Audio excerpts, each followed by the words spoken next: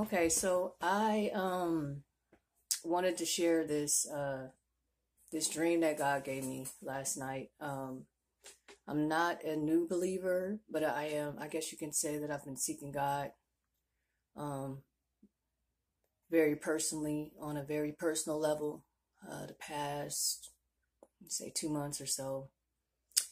And the Lord's been revealing a whole lot of things about me that I needed to change just in general to kind of consecrate myself and get away from the world and just basically turn away from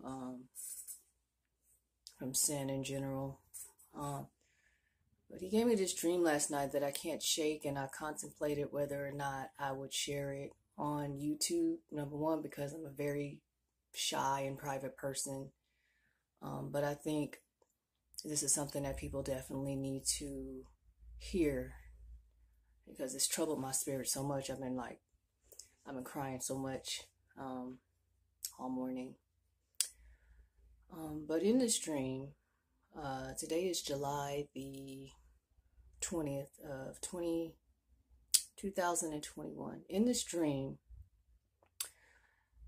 it was as though that Jesus had came and left. And I was in the city.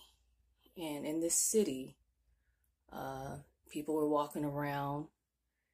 And the only thing I could observe was the entire city was scorched.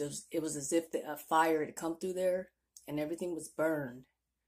The houses were only white, black, and red, which I still have not figured out what that symbolizes. But I was walking around this neighborhood and there was no trees. There was no signs of life. It was just very dull. And it was as though like everything was just like completely burnt or scorched, as though like a fire had come through there or something.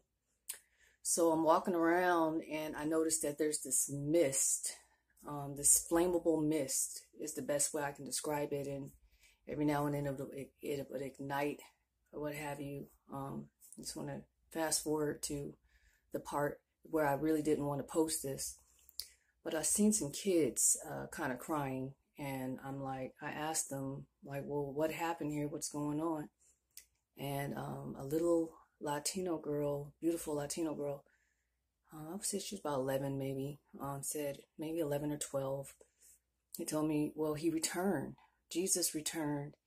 And when he came down, everything suddenly went on fire and the earth caved in and left everything like this. And I was like, my God. And so, I started walking around. I'm like, okay. And I noticed everyone in this dream, it was as if they had no emotions. It's the best way to describe it. Everyone was apathetic, either sad or apathetic, like literally like just no emotions whatsoever. And then I hear the Holy Spirit speaking to me, and it says to me that God is a consuming fire, which is why I see everything like this. So I'm like, wow, okay, so I realize that God is allowing me just to observe the things that are going on.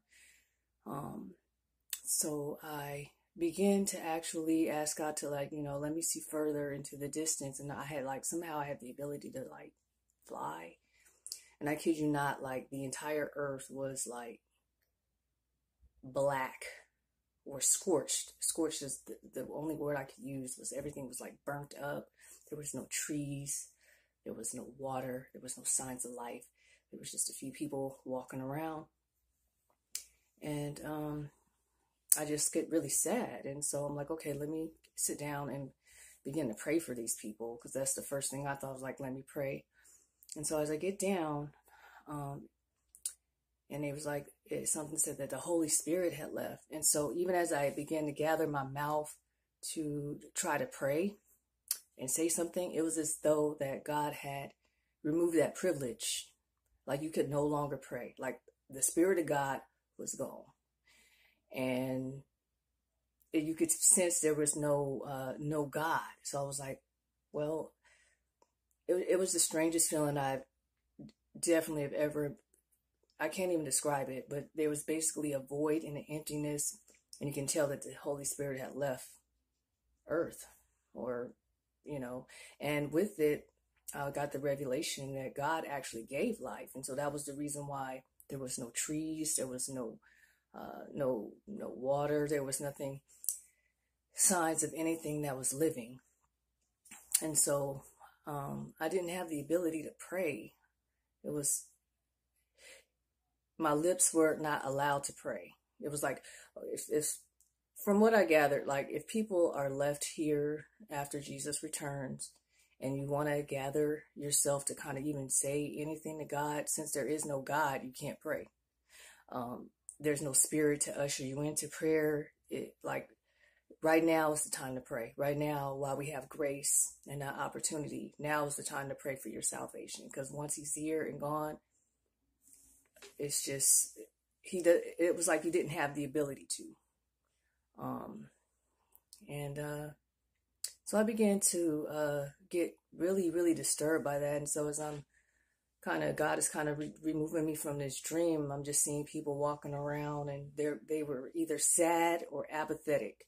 Like they had either had no emotions or they were really sad. And as I'm moving up, I'm like, wow, God must really, really be tired down here. God is going to get rid of this place. God is really about to destroy this earth. He's going to destroy the world. I mean, things can only go, how did I say? It was like, he can only take this for so long before he has to acknowledge his word and cleanse the world for your sin, you know? Yeah, so I just couldn't believe it. I seen some family members of mine that I'm praying how to like deliver this news to them. I guess the basis of this message is that Jesus is really coming. Like, saints, it is time to examine yourself, spread the news about Jesus and who he was, and cover yourself under his blood, and pray that we are found worthy to be caught up with him. And that was my dream there. And hopefully this touches someone. And I told God, I know, like, I'm really afraid to like actually post on Facebook and YouTube, but I would feel I would be doing God a disservice